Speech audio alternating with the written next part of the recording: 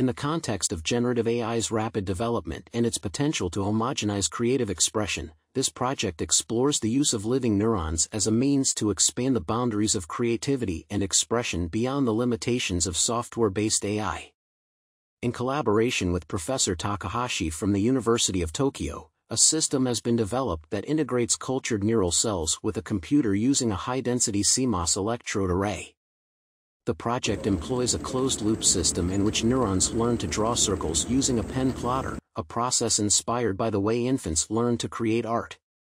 As the neurons adapt to the environment through a system of rewards and punishments, they generate patterns that differ from those produced by traditional computer algorithms.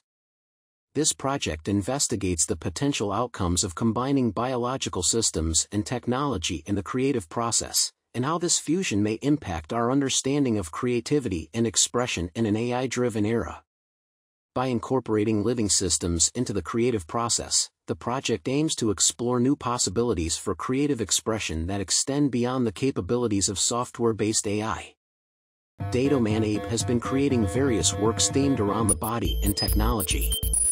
One of his representative works involves using myoelectric sensors to read facial expressions and electrical stimulation to control facial expressions, in an attempt to copy one's own expressions onto others. In collaboration with Professor Kamitani, Manabe produced works utilizing brain decoding techniques, which employ machine learning and other technologies to model the brain's information processing and representation, allowing for the decoding of visual imagery and dream content from the brain. The project that visualizes the images appearing in one's mind while listening to music was conducted with the motivation of artificially creating synesthesia and exploring the origins of audio-visual performance. Furthermore, in a study with Professor Fuji from Keio University, a project combining motion capture technology, image analysis technology, and TMS, transcranial magnetic stimulation, was carried out.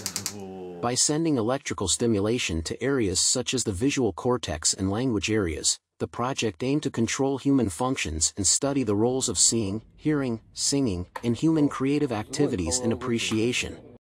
Unfortunately, this project was limited to conducting experiments and did not result in the presentation of any artwork.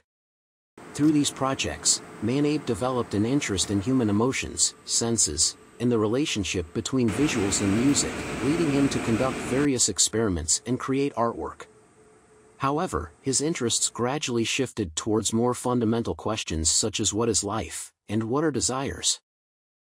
Based on previously explored themes and techniques, this project focuses on using living neurons to generate new forms of creative expression. The aim is for the neurons to learn and actively generate drawings on their own, using the free energy principle, a grand unified theory of the brain, and learning with rewards and punishments. Currently, the project involves stimulating living neurons inside an incubator in specific patterns and analyzing the results to draw circles with a plotter. By having the neurons learn to draw circles, a skill that children first acquire when learning to create art, the project seeks to pioneer the first step towards new forms of expression.